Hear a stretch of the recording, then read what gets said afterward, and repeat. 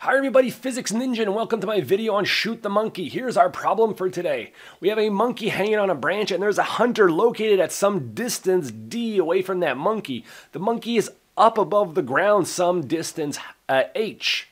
Now, what is going to happen is as soon as there is a shot, there is a flash that gets emitted from the gun, and the monkey will let go at that exact instant in time in order to try to avoid being shot. The question is, at which angle should you fire the gun in order to ensure that you're going to hit this monkey? Again, the monkey's falling straight down and you're firing this Nerf bullet here, but that's going to follow some projectile motion. So what is that initial angle that you should fire the shot? Question 2 says, what is the initial velocity that's required if I wanted to hit the monkey halfway between its starting point and the ground? And the last one is what would be the initial velocity that would be required if I want to hit it as he's falling just before he hits the ground. All right, like with all my videos, if you like it, give it a thumbs up. Consider subscribing to Physics Ninja. It's the best way to support what I do. All right, let's get started. All right, the first thing we're going to do is we're going to set up equations of motion for the monkey and also for this bullet here. So again, and the monkey lets go when he sees the flash, so that is basically at time equals to 0. All right, everything starts at time equals to 0. So let's first start with the monkey. Let me do it over here. For the monkey, it's easy because the only thing we're really interested in is what is the monkey's position as a function of time. And the monkey is basically only doing free fall. So what I'm going to do now is I'm going to choose just a standard coordinate system.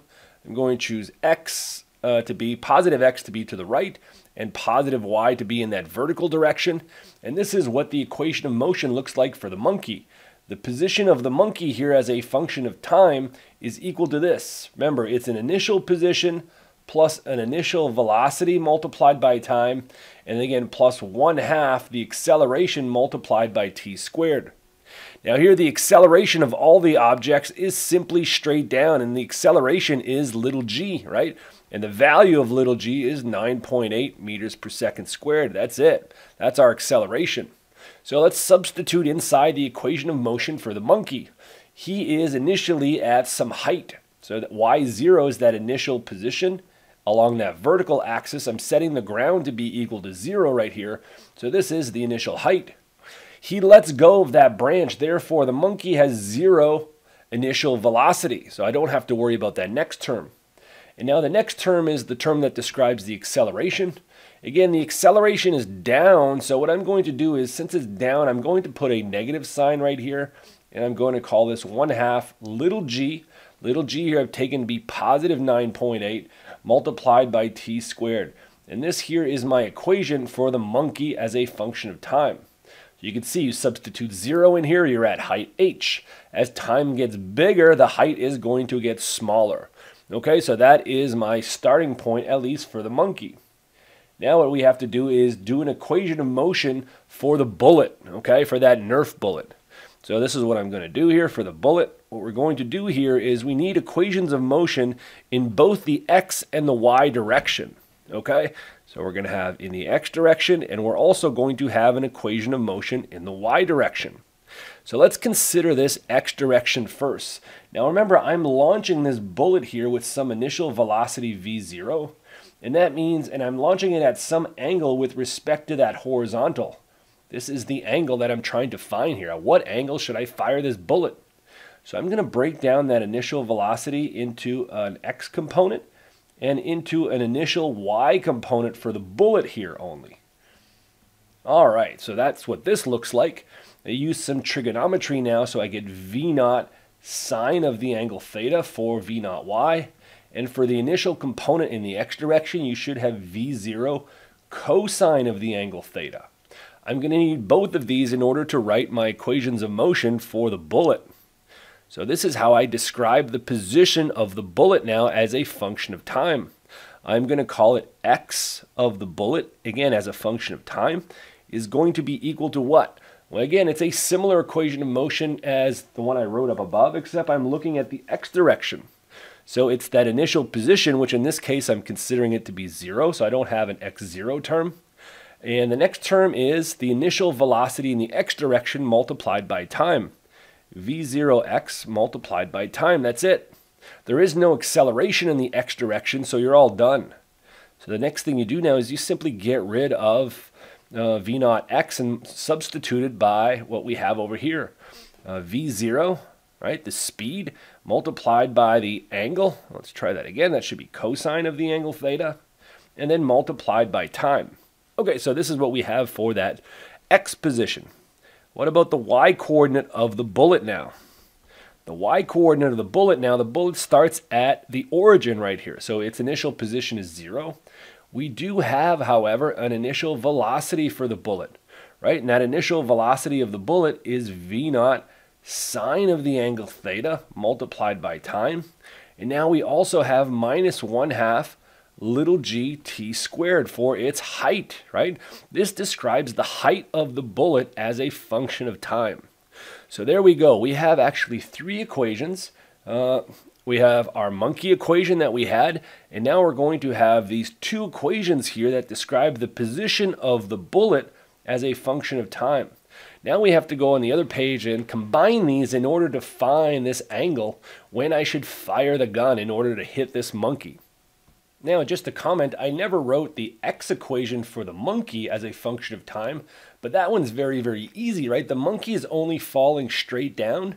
So with respect to this coordinate system here, that initial position of the monkey is simply equal to d, right? The distance here along this horizontal axis. So in principle, I could have also written this guy just to have 2 equations for each object.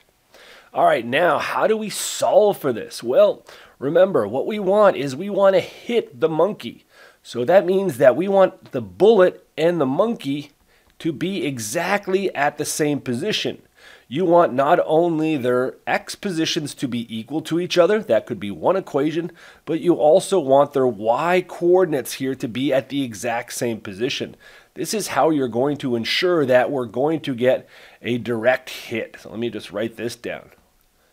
And now all you have to do is solve these 2 equations here.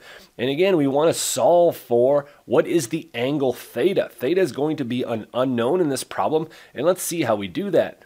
So let's look at equation 1 first. So equation 1 says the x-coordinate of the monkey, which is d, must be equal to the x-coordinate of the bullet. Well, that is what? That is v0 cosine of theta multiplied by time. This is what we get from equation 1. Notice that in order to get a hit, what we require here is that our time t should be equal to that distance divided by the speed and also divided by cosine of the angle theta. So if the time for the objects to be at the same x-coordinate equals to this, we're going to have them at the same x position. Now what we also want is equation 2 to be satisfied. We need their y coordinates to be equal to the same. So let's go on the next page and look at this criteria.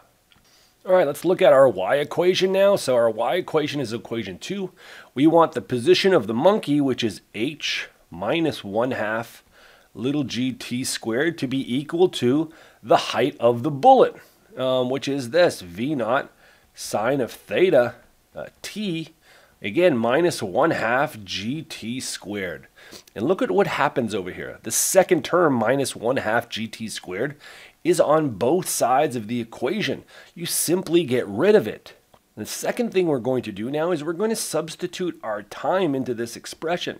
Remember, this is the time when this bullet x-coordinate is aligned here with the x-coordinate of the monkey. And that's exactly what you want, right? So this time here, I'm going to substitute it as d divided by v0 cosine of theta. And now there is something very important that happens for this problem. Look what you have. You have v in the numerator, v0. And you also have v0 here in the denominator, so you can get rid of it. The other thing you could do is you can combine the sine and the cosine and simply write that as tangent. So you're left with d multiplied by tangent of the angle theta. So my last expression now is that tangent of the angle theta, and theta is the angle that I want to launch this projectile at. You can write this as being h divided by d. Now let's think about what does this mean right here.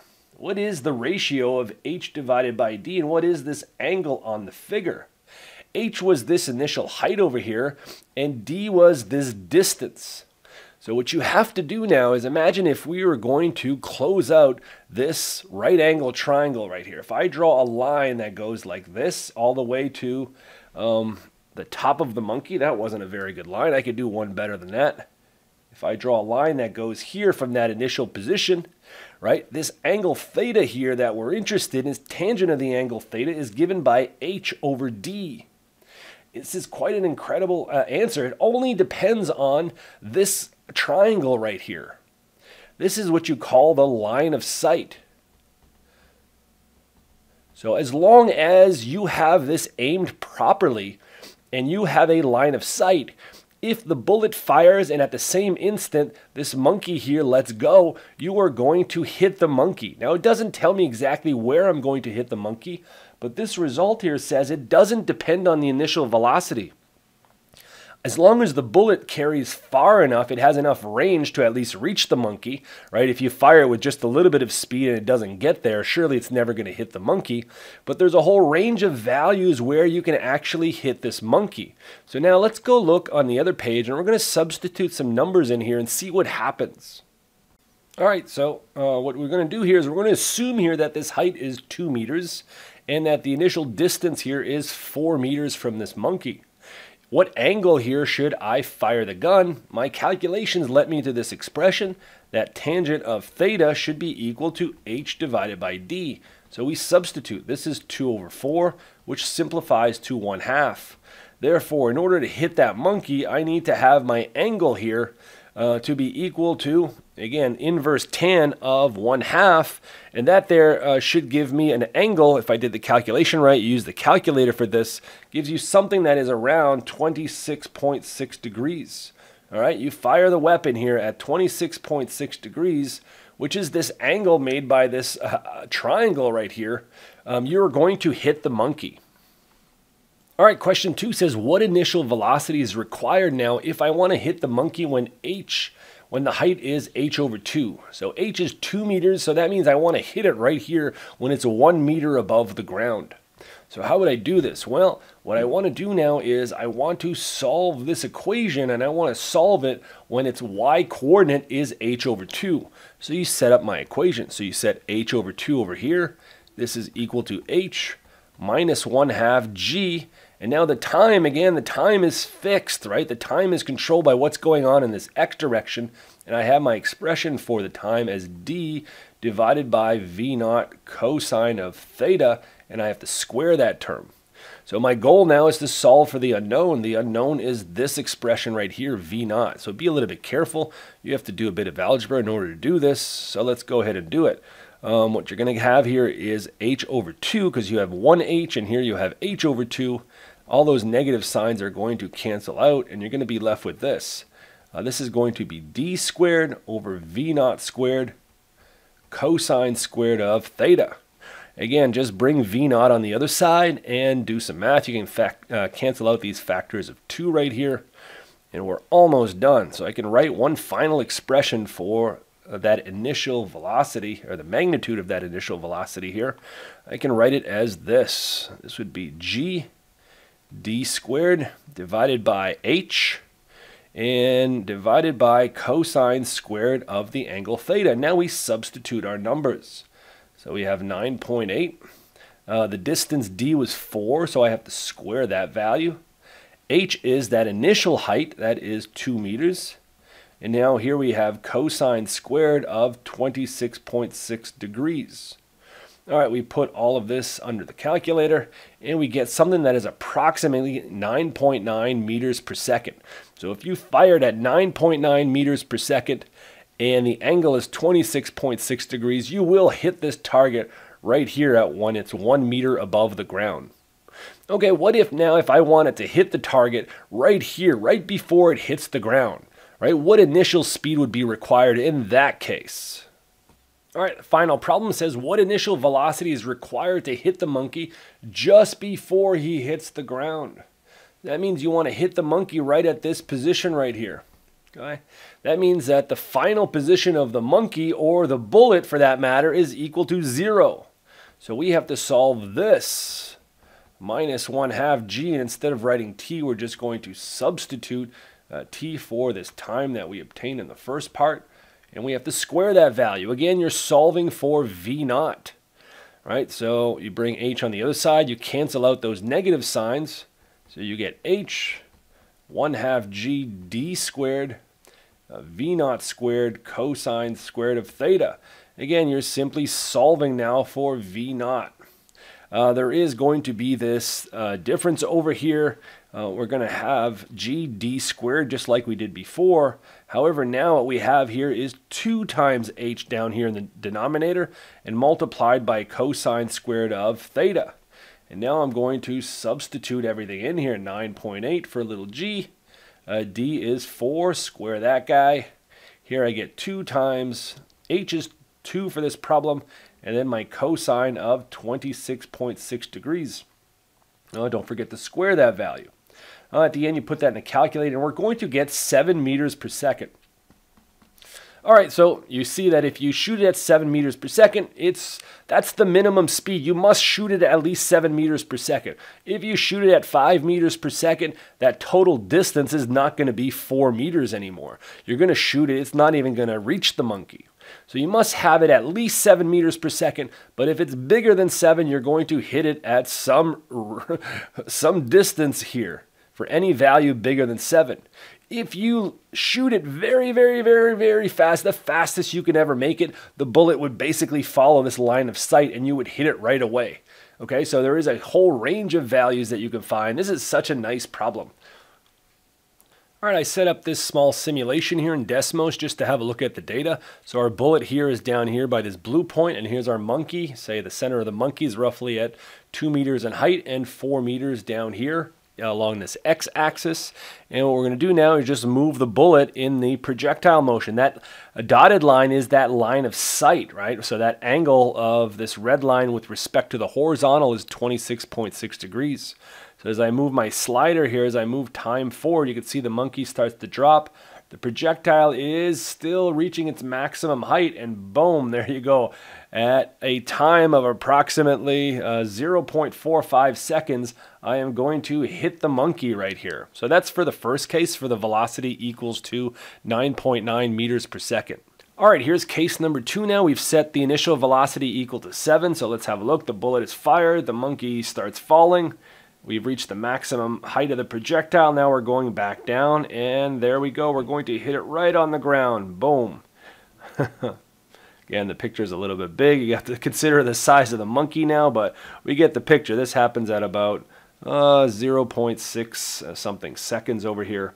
All right, one more case since I'm having so much fun here. I've set that initial velocity now to a very big number. In this case, 50 meters per second. Let's have a look at what happens now. Boom, the shot goes off, and look at that projectile. You're still in just the initial. The monkey just begins to fall, and boom, you can see that blue dot is going to strike that monkey now right here. Right? So in the limit of very big velocity, you're hitting that maximum. You're basically following the line of sight here.